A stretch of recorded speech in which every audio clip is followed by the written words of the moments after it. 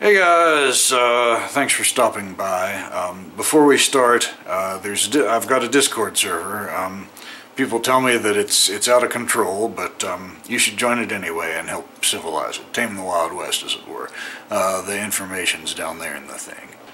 Please pardon the mess. I'm in the midst of redoing everything in this computer room. But that includes carpentry, hence the filthy fingers. But imagine, if you will, if you can put up with my dirty hands, an old computer sitting alone by itself, so lonesome. Perhaps it's an old Unix machine of some sort, headless. All you could really do with something like that's connect to the serial port with a terminal program or something, log into it. Yeah, that's kind of interesting to do sometimes. But imagine instead if you had a LAN. You see, this is an old computer. It's running some old Unix or something. You can't let it connect to the internet because it's insecure. You can't let incoming connections into it, so other people can't play with it, which is kind of a shame because, you know, it would be nice if you could let your buddies log into your stuff. Well, maybe you can. What if we took a modern PC, a modern Linux box of some kind, call it a gateway, and hook it to this same LAN. And let's say this LAN is on 10.0.0.0/8. Alright, and this gateway has two Ethernet cards in it. One of them connects to this private LAN that's got all of your old computers on it. We might have, you know, some other old computer here, like that's supposed to be a TRS-80 of some kind, but it doesn't really look like one, does it? You know, all your old computers are on here. I'll just make boxes. Lots of old computers. All of them have Ethernet cards of some kind. All of them are happy. But this gateway has two Ethernet cards in it. One of them connects to this LAN, so if you've got a, you know, keyboard and a monitor attached to this machine, you know, you can log into some of these other machines. You could log into this old Unix machine through it. You could log into this VMS machine via it. But it also has a second Ethernet card in it that connects to the internet. Because of this being a modern Linux machine, you know, we can keep the security updates current on it, so it's okay. It's okay for it to touch the internet on this side. It's not doing any routing between these two networks. And if you log into this machine, if you have an account on this machine, you can log into this machine, and then from here you can log into these machines. So you could give all your buddies accounts on this gateway machine, and then they could connect to your stuff. And that would be kind of fun. But what if you wanted anybody to be able to connect to these things, but not make connections back out to the internet? You wanted to have some kind of virtual old computer museum where people could log into old Unixes and old VMSs and whatever and fart around with them, you know, and you could keep some disk images, so if somebody screwed something up you could very easily restore the system and stuff. It'd be kind of fun to, you know, kind of show your stuff off and help people learn about the old computers and stuff. You don't want to give everybody and their brother a shell account on this gateway machine just so they can log into this stuff. Well, you could forward a port through this thing. So, say this old Unix machine's running a telnet daemon. That runs on port 23, I think. So,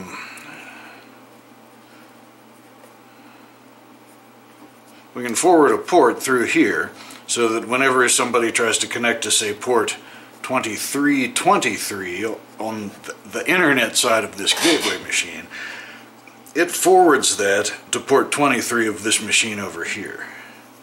So that means anytime anybody telnetted to this to port 2323 on this gateway, they would actually connect to port 23 on this old Unix machine inside of this private network. and they could play with it. But since this doesn't route back to the internet through here, they couldn't use these old insecure machines to, you know, launch denial of service attacks on people out there somewhere or something like that. So that would be kind of neat, I guess. But you know, if you've got like 20 machines here or something like that, running all sorts of different services. I mean, this is an old Unix machine. Say it's a Spark 20 or something like that. It could also, you know, it might have FTP. If you could somehow route connections from this machine back to whoever was connected to it, you could even forward X11 connections over that, and they could run like an X server like Zephyr, or you know, an X server that comes up in a window, you know, and run XDM on it somehow off of one of these machines. And you know, it could give you a choice of all of the old X Windows machines inside of this network, you know, like you were using like a real X terminal back in the day, you know, and you could connect to different ones and play with CDE on the Sun machine and stuff like that. That would be cool, but we can't make connections back through the gateway to the internet. That would be insecure. Well, what if we put another relatively modern machine in here? It would still be cool to use something kind of old, or maybe something old that's been upgraded somehow.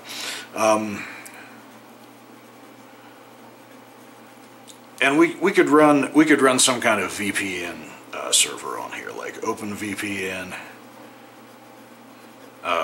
or what's it called, Tink. Somebody was talking to me about that the other day. Apparently it's a little easier to set up than OpenVPN. These listen on a port the same way as the Telnet server did on this Unix machine up here. So we can forward these ports again through this gateway machine. Now this machine that's running VPN, it can't route back to the regular internet either. It's just as stuck on this unroutable LAN as all the rest of this old stuff is. But we can forward those ports so that somebody running OpenVPN client software down here somewhere with their own machine, you know, they can run OpenVPN client software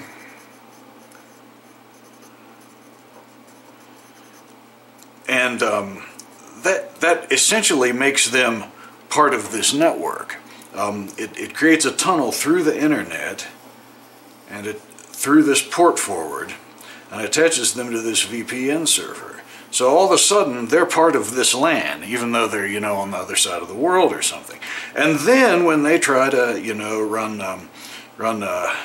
X11 programs on one of these old Unix machines, you know, they can have their display environment variable set to, you know, whatever IP address they get from the OpenVPN server on this machine, and they can do that. They can be an actual part of this network of old computers, which is pretty cool, right? But now imagine that instead of just this being just a computer that's being used to connect to these things, imagine that this is another gateway box just like this one.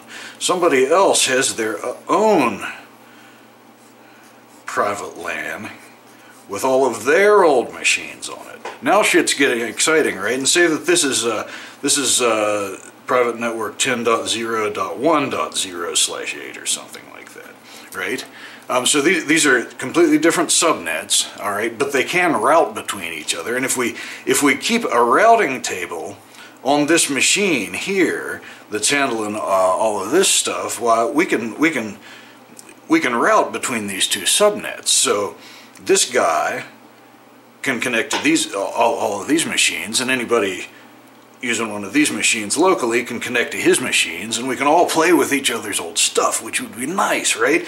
And more people can connect to this, you know. Somebody else could tunnel in here from somewhere else, you know, and we could build this big virtual private network full of old computers that's not routable to the regular internet, and we could run like on some old machine, you know, we could run on some BBS software or something, so we could have like boards where we could you know, talk about the different machines that were available and what's running on them and how to connect to them and what's going on and hang out and have a good time and all this stuff, right? It would be amazing, right? I think something like that would be pretty neat.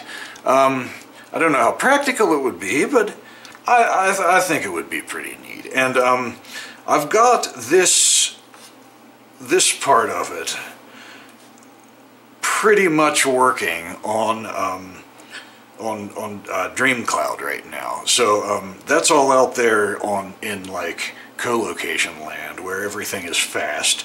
So you wouldn't actually be having to connect through somebody's home network with a bunch of old machines on it to do this. Like this would be out in the cloud, and then like say all of my old machines, for example, would be on their own subnet somewhere else with a gateway machine tunneling into this stuff the same way that everyone else was. But because of the routing tables maintained on here, you know, everything would route, you know, to my stuff, and my stuff would route back to his stuff or whoever else's stuff, right? I don't know, I think it'd be pretty cool. I'm surprised nobody's done this. There'd be a little bit of stuff that would have to be done, you know, like there'd have to be some kind of web service probably running on, it would probably need to be running on this machine so that you can connect to it from the internet to sign up, right? So you'd have to sign up and create like a username and a password of some kind, and then, you know, it would give you a subnet that you could use on your own private network, and like an account on the BBS in here somehow. And I mean, hell, maybe you could automate stuff so it gave you accounts on a bunch of different stuff that you could play with, you know. I mean, I don't think we'd want to spread that around the whole distributed virtual private network, but and nothing in here would be secure. You'd have to use like a password that you didn't use anywhere else. Just you know what I'm saying. All old insecure stuff. Plain text passwords going over the wire. Get root something locally and put the interface into promiscuous mode, and you can just sniff everybody's passwords right off the wire. Totally insecure, as old stuff is. So, you know, that would have to be one of the caveats, you know, like you can't expect stuff to be secure. None of the transport layer would be secure because all this stuff's too slow to run SSL, you know, so, but it would be neat. We should do it. I'm not going to put too much effort into this until I've rounded up some other projects, the H11, Dan Lawrence's D&D, and a couple of other things, but I think this is something interesting to think about. What do you guys think? Thanks for joining me. Have a great weekend.